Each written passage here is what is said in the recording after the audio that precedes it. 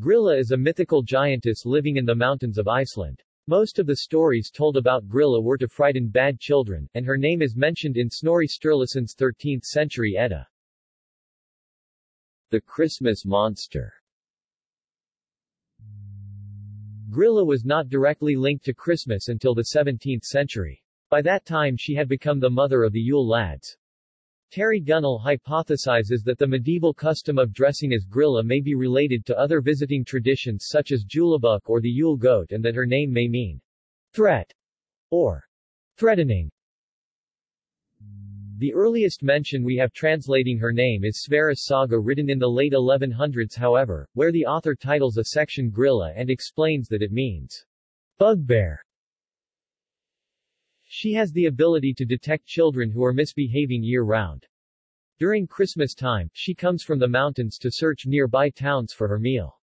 She leaves her cave and hunts for the children. She devours children as her favorite snack. Her favorite dish is a stew of naughty kids for which she has an insatiable appetite. According to legend, there is never a shortage of food for Grýla. According to folklore, Grýla has been married 3 times. Her third husband Lepalui is said to be living with her in their cave in the Dimmaborgir lava fields, with the big black Yule cat and their sons. As Christmas approaches, Grýla sets off looking for naughty boys and girls. The Grýla legend has appeared in many stories, poems, songs and plays in Iceland, and sometimes Grýla dies at the end of the story. In popular culture, Grýla was featured in an article by The Onion, a satirical news site, citing her as the cause of the 2010 eruptions of Eyjafjallajökull. In 2012, Stuff Monsters Like, a satirical blog inspired by horror films, posted an article entitled, Monsters Like Holiday Stew, in which they referenced Grýla's appetite for small children. References.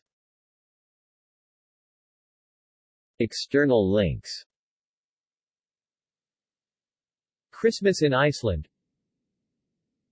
Getting Even with Grýla, Waking the Wiggle Waggle Monsters. See also